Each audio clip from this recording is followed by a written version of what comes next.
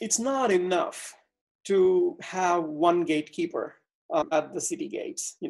I mean, you need to secure exactly what matters, and applications matter.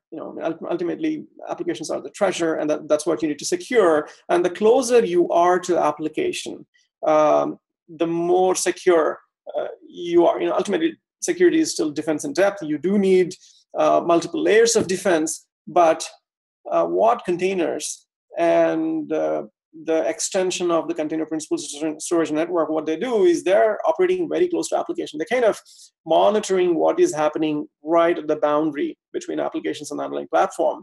And that's a very convenient place to enforce security. So by running your application in this abstraction of a container, or this app switch abstraction, or the equivalent storage abstraction that we have, it very closely monitors what's crossing that boundary, exactly what the application is doing. So you're enforcing those rules at a very fine grain and in a very effective manner. So it's kind of like how switches would normally enforce firewall rules.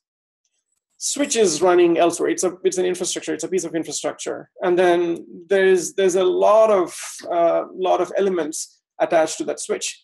You can have your rules enforced by the switch, but there's a lot happening behind that switch, and some of that might not be visible to the switch. Now, then that point of enforcement has moved from the switch to the VM. With virtualization, now we have SD and NSX, or those technologies. They would enforce those rules at the boundary of the VM. So now it's finer grain. Now you're looking at things more closely, and the security, arguably more tighter.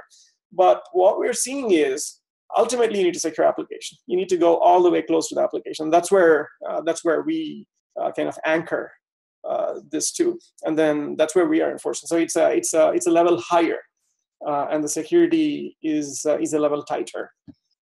Ultimately, applications is what matters, and like I'm saying, you need to decouple applications from infrastructure on all fronts, compute, storage, and network. But what's implicit in this is security. You need to make sure to incorporate the element of security into all of this. And containers are exactly the right abstraction to do that, because they're closer to the application.